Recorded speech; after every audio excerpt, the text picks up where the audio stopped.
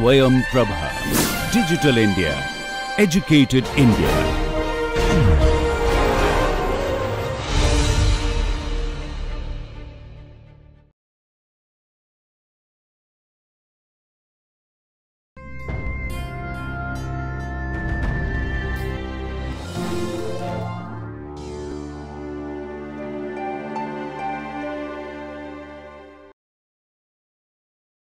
Welcome to class. Today we are going to talk about systemic functions of language.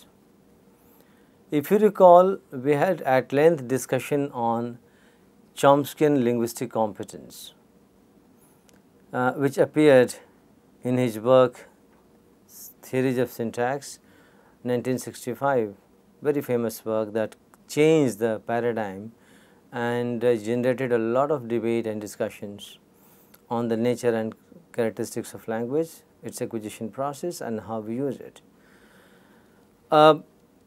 So, a lot of response and reactions came to Chomskyan idea of linguistic competence, where Chomsky refers to the grammatical and computational aspect of language in terms of syntactic structures as underlying representation in human mind, and he put major thrust on computational aspect of it.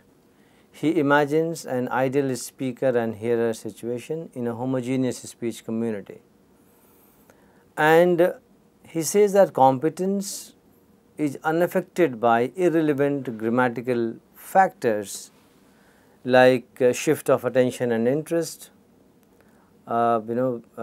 concentration, lack of memory. So, these are the instances that he associates with the manifestation of these underlying structures like performance.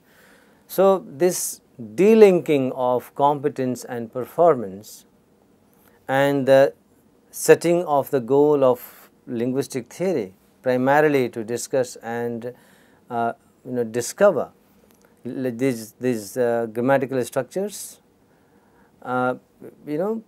put him in a spot for a lot of criticism. One of the very effective and influential response that he got was from Delhams, who merged these two levels as composite one. Another response, very important response, from M.A.K. Halliday. M.A.K. Halliday described himself as a generalist in opposition to Chomskyan generative linguists, and his systemic functional grammar became a very fitting response to Chomskyan idea of generative grammar. The way Chomsky looks at language acquisition, he invokes that nativism and innateness, the idea of language acquisition device, universal grammar, a set of universal principles and parameters. This response by M.A.K. Halliday, systemic functions of language, is a reply to Chomskyan idea of grammatical competence, where he talks about a child acquiring these structures and rules without an instruction and conscious effort. So, he does not talk about the performance or use of it, but he talks about the acquisition of these underlying grammatical structures, what we call universal grammar, which is at the disposal of the child, and then later on setting of the parameters. So, to this proposal by Chomsky, we have a fitting reply from M.A.K. Halliday, and today we are going to talk about systemic functions of language. The works of M.A.K. Halliday have been compiled in 10 volumes, and the last volume, that is 10th volume, is called Language in Society. In that volume, Halliday underlines the primary function of language to be acts of meaning, right. So, he talks about language as a semiotic process, but not in terms of science, but in terms of discovering meaning. So, Halliday argues for a deep connection between language and social structure, and he considers language to be a social reality, and he draws a parallel between language structure and social structure. They are interdependent. Halliday argues that language does not exist merely to reflect social structure, but it is social structures are embedded in language, right. So, what we see the departure from Chomsky's position here is that Chomsky talks about an idealized speaker-hearer situation in a homogeneous speech community where the tacit knowledge about language and underlying grammatical structures are available to all the speakers and users of language without any variation. And he talks about linguistic competence, refers to the computational aspect of language.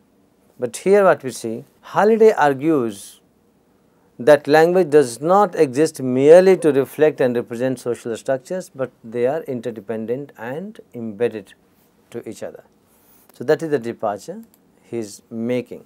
And if I may quote Halliday, I quote, "If we say that linguistic structures reflect social structure, we are really assigning to language a role that is too passive.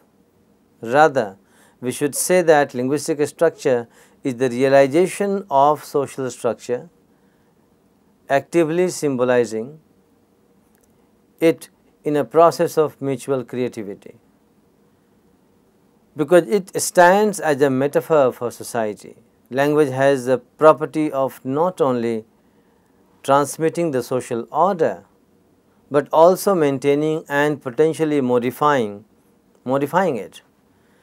This is undoubtedly the explanation of the violent attitudes that under certain social conditions come to be held by one group towards the speech of others." So, he is looking at language structures as the realization of and representation of social structure. So, language structures are not delinked with social structure. So, we do not merely acquire structures, but we also acquire the context and the socio-cultural setting and the ability to derive meaning out of it. So, it is all about meaning making. It is not about a static form of language which is acquired in terms of grammatical rules and structures as Chomsky proposes, but an act of deriving meaning, an act of creating meaning out of it. So, this is what is the Halliday position. So, on children's language development, Halliday evaluates the term acquisition, in which language is considered to be a static product which the child acquires when sufficient exposure to natural language enables parameter setting. Now, look at the background of this response.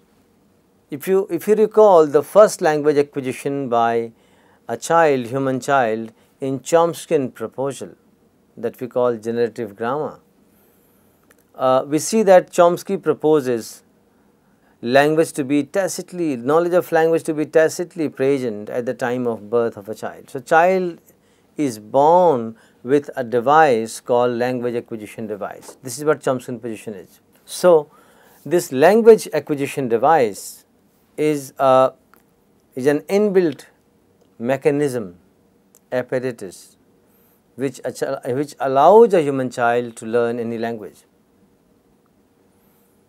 And this language acquisition device contains universal grammar, a set of universal principles of language, and this is triggered by primary linguistic data available to the child in the environment. Chomsky argues that data is fuzzy and incomplete. Still, the learning of a child is perfectly fine and child acquires perfectly fine grammar, develops a linguistic system. The exposure to the data or the data input to the child allows the child to set parameters. So, basically child is not learning new rules, but child is setting child is labeling the linguistic units. This is what Chomsky says.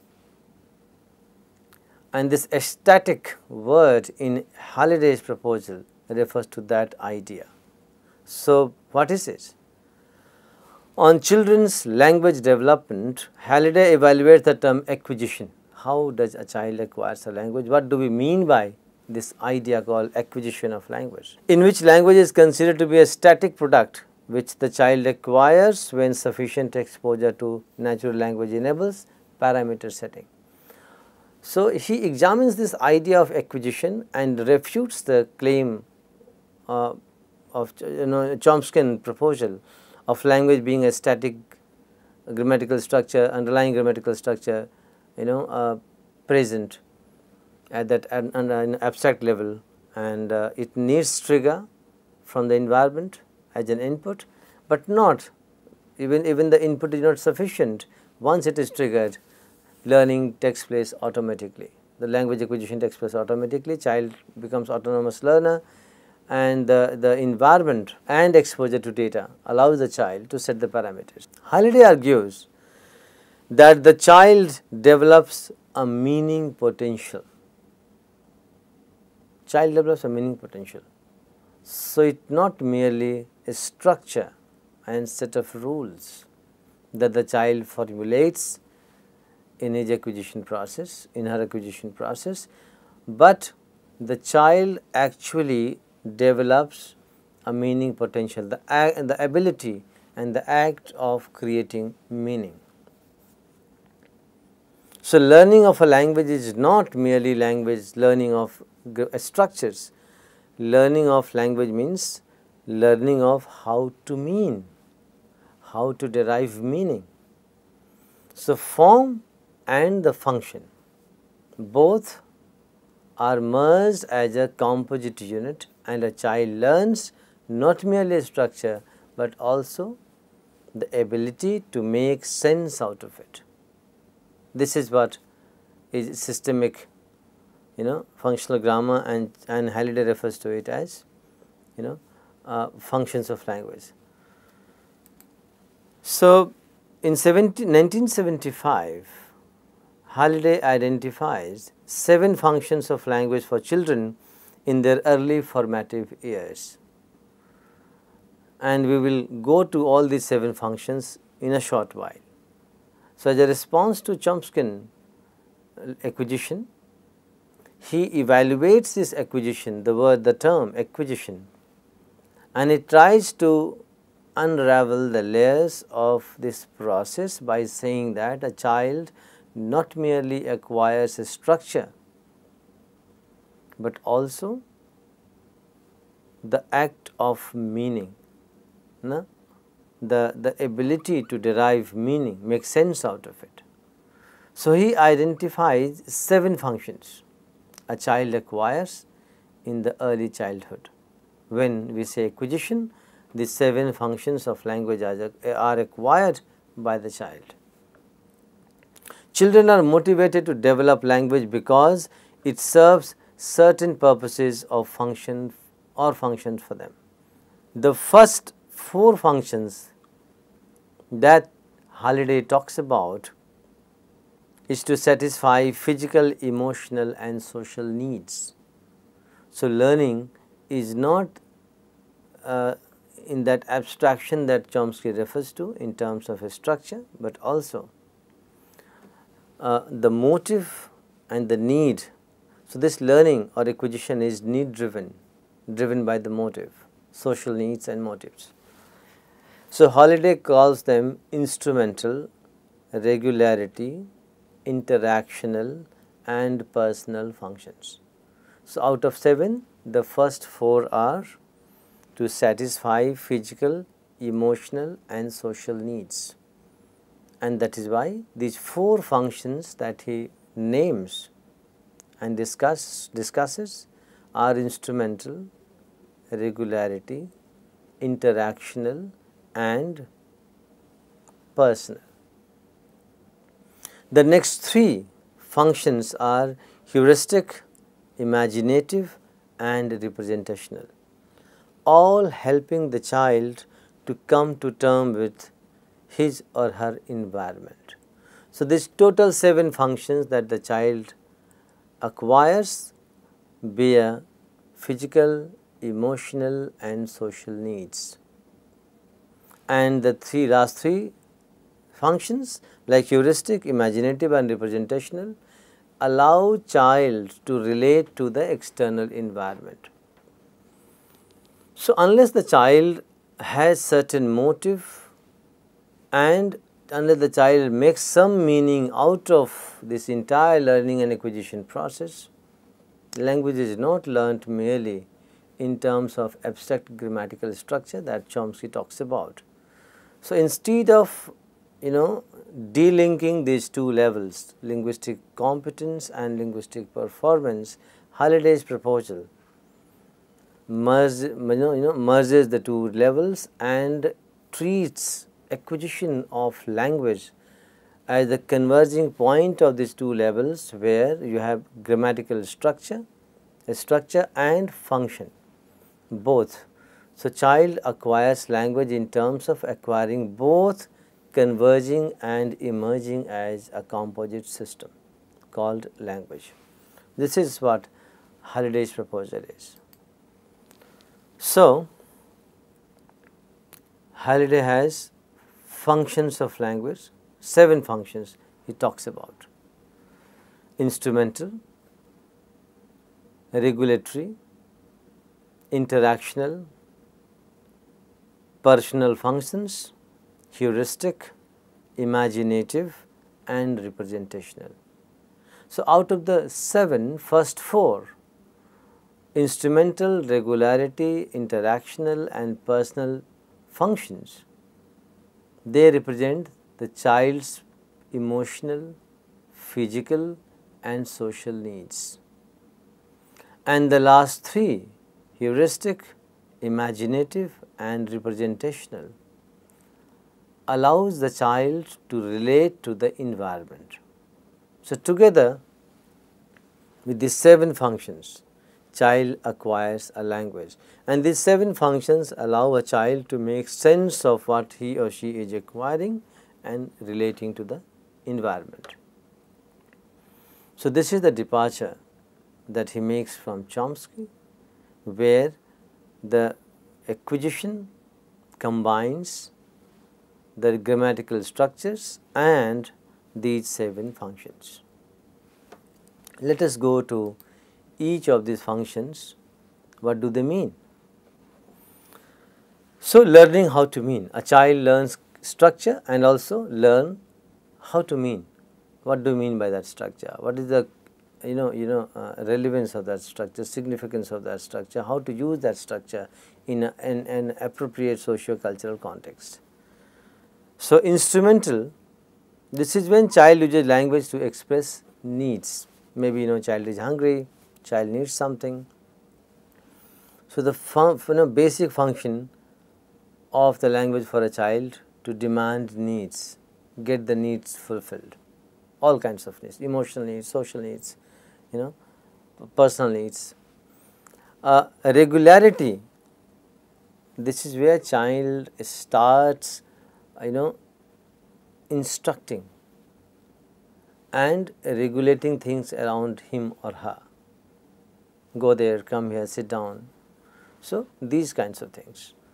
Then interactional, where the child interacts and develops interpersonal relationship with people around, right. So, here language is used to make contact with others and form relationships with mother, with father, with other family members. So, child starts relating to people and interact. Then personal, and what is that? This is the use of language to express feelings, opinions and individual identity. So, child expresses emotions, anger, happiness, right, and child starts developing self, understanding self. It helps child develop identity, who I am I, right. So, child starts identifying and expressing opinion, feelings, emotions and sharing. That is personal. The neuristic, when the child starts getting information about the environment around the child, right? Didactic items, identifying things, relating to environment. Imaginative, where the child starts creating things, creating stories, understanding stories, creating experiences, and understanding experiences, sharing, jokes, and all sorts of extended usages of language. And finally, representational. What does it mean? The use of language to convey facts and information. So the child understands how language expresses the objective reality around him or her.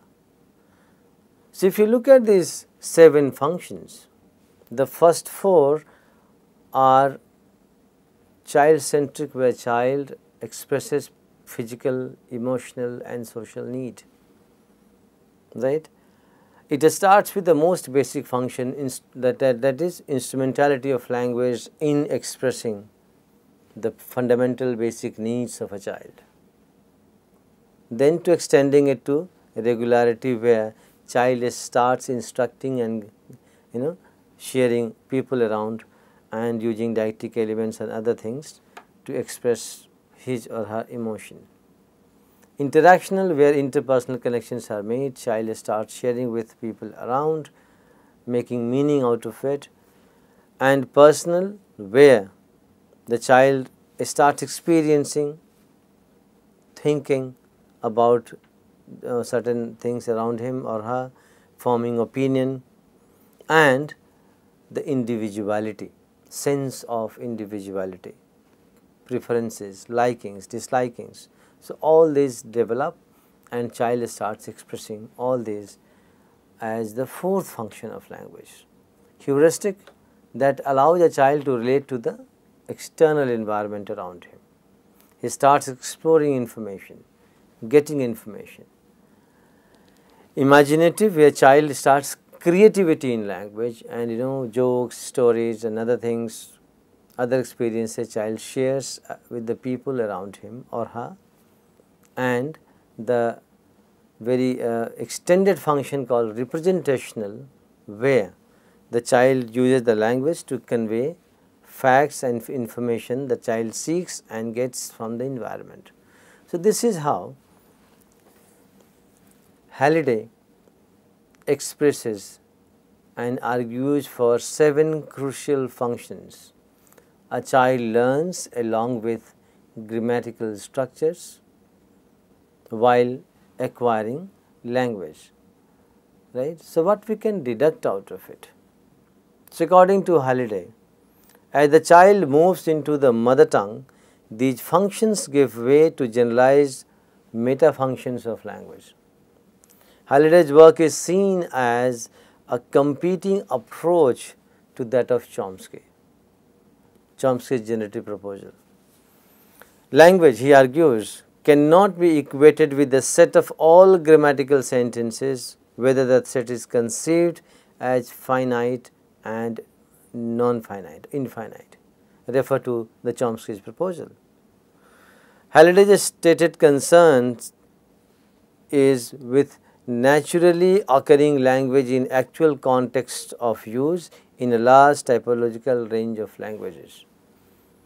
So what we see after looking at systemic functions of language as proposed by Halliday, that the proposal in generative linguistics and specifically the Chomsky enterprise, where competence and performance are delinked, and Chomsky says that the primary goal of linguistic theories is to explain this underlying abstract structure, and he places major thrust on computational aspect of mind, and this is what he means by knowledge of language, which assumes an ideal speaker-hearer situation in a homogeneous speech community where competence is unaffected by observable and perceptible restrictions like lack of memory, like shifting in attention and interest, like occupied mind and fatigue. So, all other factors which are external to this variety of language that Chomsky is talking about. So, he is talking about I language, internalized language, which is unaffected by these other grammatical concerns, linguistic concerns. So, he delinks competence from performance, but here in this proposal, in systemic functions of language, Halliday argues that a child not only acquires these grammatical structures, but also the functions associated with them, and the child learn and acquires all these rules and grammatical structures, right, as an instrument, right, for making meaning in socio-cultural settings and contexts. So, Halliday's work, the systemic functional grammar, is seen as a response to Chomskyan generative grammar, and the terms like competence, linguistic competence, the terms like acquisition, the terms like finite or non-finite set of rules, all these terms are evaluated, examined and responded to in Halliday's systemic functional grammar. So, he draws a parallel and opposition to Chomskyan proposal, and Halliday's seven functions of language, right, complements the Chomskyan idea of acquisition, and Halliday rejects the delinking of competence and performance. He looks at it as a composite act of meaning. So, a child learns not only structures, a child learns the ability to make sense of what he learns, what structures he learns, right. So, this is it for now in this section. We will come back with one more very effective and far-fetching consequential response to Chomskyan proposal by Delheims in our next class. Thank you very much for now.